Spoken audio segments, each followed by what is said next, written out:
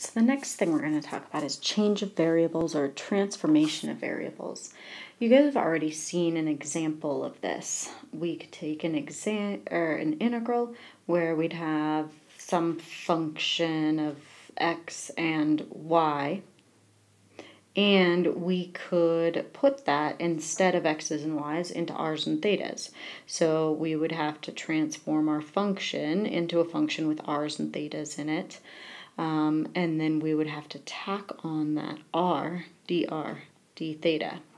So switching to polar coordinates is a transformation of variables. It takes x's and y's, and it does some kind of function. So t is just some function, and what it will spit out is r's and thetas.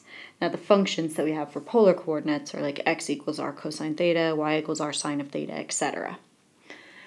But we can do a transformation of variables onto any variable system.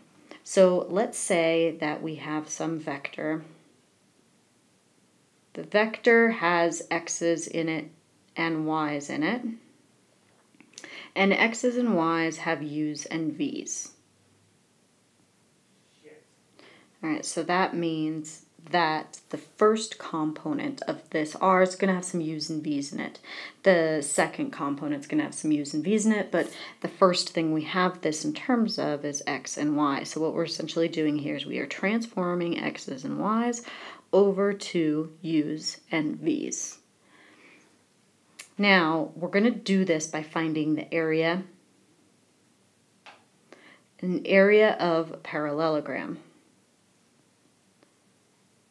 Because if we add up all of the areas of the parallelograms, we can get our surface. So if I take a partial of r with respect to u, I would get a partial of x with respect to u and a partial of y with respect to u. And then if I took a partial of r with respect to v, I would take the partial of x with respect to v and the partial of y with respect to v. And if I find the cross product of these two things, I could write this cross product. I'm sorry, I just wrote that a little bit weird. Let's try that again. I wanted to find r sub u cross r sub v. And if I write out this cross product, it would be partial x, partial u, and partial y, partial u in the very top component. And then in the bottom one, it would be partial x, partial v, partial y, partial v in the bottom component. Because when we find a cross product, we multiply this upper diagonal. Because it's multiplication, it doesn't matter whether I do this guy first and then this guy or this guy and this guy. So I could switch those. I'm going to switch them. Partial x, partial u, partial y. I'm sorry, I wanted to switch them. Partial x, partial v, partial y, partial u, partial y, partial v. This matrix that I just found, this cross product right there, this is called the Jacobian. It's called the Jacobian of the transformation. It is notated, I'll have to kind of include that in here, it's notated as del xy over del uv is just the notation for that Jacobian. Now what this allows us to do is take any integral, so we can have any integral that's got x's and y's in it, and transform it into another integral that now would have u's and v's, and when we do this, we have to multiply by the absolute value of that Jacobian. Partial u v. And now at the end of this, we would have a du dv. Right? So when we transfer variables, we have to tack on this Jacobian just like we would tack on the RDRD theta. The other thing that also does need to get transferred in all of this is that you start with a 2D region that you're transferring over. You also have to find an image. In other words, what does that function do? What does that transformation do to that two-dimensional region? And you have to redefine that for your new integral. And so there's kind of two different pieces in here, the Jacobian piece and then the image piece. Let's do an example. Okay, so let's transform the integral x minus y over x plus y. Notice that this is an integral that we don't know how to integrate as it is. And let's use a transformation. I'm giving you the transformation, so I'm giving you kind of the functions that's going to transform this. Where our original region, and I'm going to have to graph it so that we can then figure out what our new region looks like. So where R is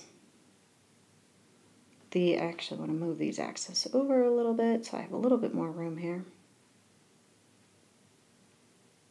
It's a square with vertices 0, 2, 1, 1, 2, 2, and 1, 3.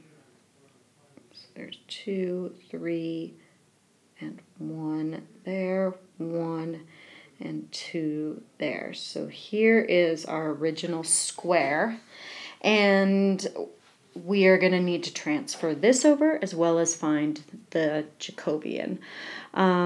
So let's start with the image.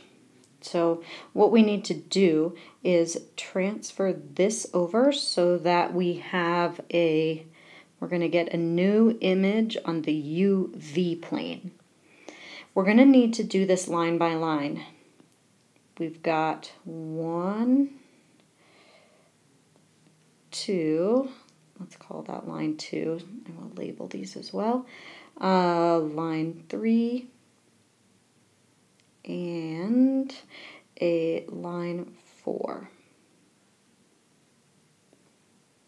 So each different line we're going to have to find in terms of U's and V's. Okay, so let's start with line 1. Now if we define line 1, this would be the line y equals negative x plus 2. And if I add x over, I've got y plus x equals 2. So this is now a line y plus x in our transformation is v. So this is now the line v equals 2. So it's the line v equals 2. And this original line, x was going from 0 to 1 on it. So x went from 0 to 1. And so that means that our u, so it means that u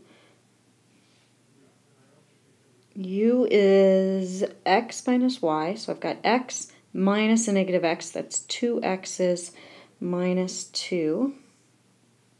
And since x goes from 0 to 1, u on this line is going to go from negative 1, I'm plugging in x equals 0 right there, 2, I'm going to plug in 1, 1 minus 1 would be 1. So u is going to go from negative 1 to 1. Something is not quite right here. I did something wrong. What did I do? So for u, y is negative x plus 2. There it is. This should be a minus 2.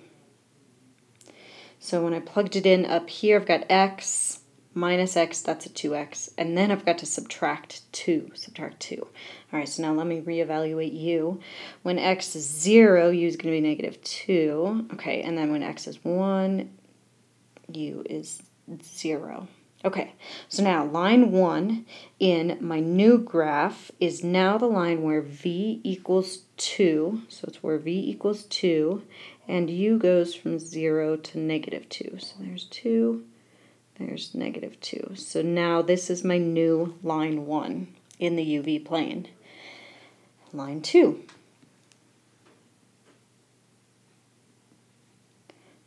All right, line 2, if we define that line, that is the line y equals x. And so if I subtract over x, it would equal 0, and y minus x is negative u, but if negative u equals 0, that's u equals 0. Then we'd have to worry about v. So on this line 2, v is equal to x plus y, and y is x, so v is equal to 2x. And x's in that line 2 go from, looks like 1 to 2, so that means v is going to go from, so v, when x is 1, it goes from 2 to 4. Okay, so line 2 is the line u equals 0 from 2 to 4. So 2, 4. So line 2 is right there. Line 3. So line 3 is the line y equals negative x plus 4. That line would have a y-intercept up here of 4. So that means that I've got a y plus x is v, so this is the line v equals 4. And on that line 3, x is bounded by 1 and 2. And if I solve for u here, u is x minus that y, so u would be 2x, x minus 4. When x is 1, u is going to be negative 2, and when x is 2, u is going to be 0. So this is the line v equals 4 from negative 2 to 0. So there's line 3, and one more, and I bet you can guess where it's going to connect in here. At least it better. If it doesn't, we've done something wrong in the math.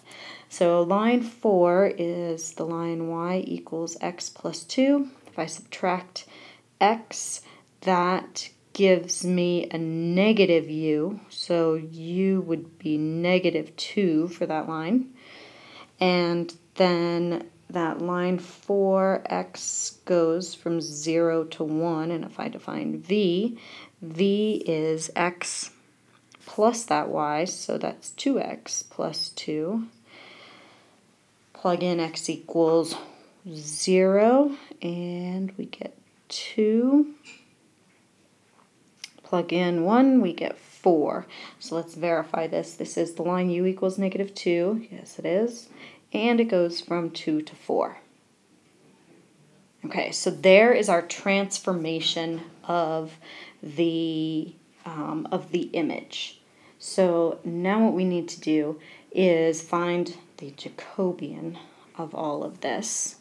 And in order to do that, I need an x equals and a y equals. So I know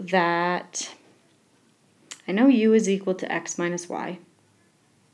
So that means that x is equal to u plus y. And then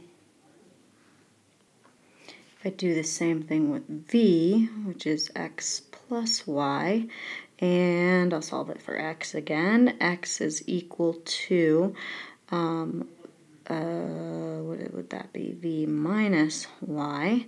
If I set those two x's equal to each other, I'm going to add y over, subtract u. So y is going to be 1/2 v minus u. And if you do something similar like with this with x's, you would find that x is going to be 1/2 v plus u. All right, so now for the Jacobian. So for the Jacobian, we need to find a determinant of this top left component is the partial of x with respect to u. That's 1/2. This top right is the partial of x with respect to v. That's another 1/2. The bottom left is the partial of y with respect to u. So that is a negative 1/2. And the bottom right is a partial of y with respect to v. So that's a 1/2. When we take the cross product of this, we do 1/2 times 1/2, so that's 1/4, and then we subtract the other diagonal, which is a minus 1/4, so we're going to add 1/4, and 1/4 plus 1/4 is 1/2.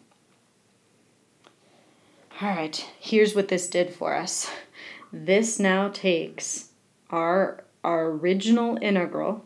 Our original integral now becomes...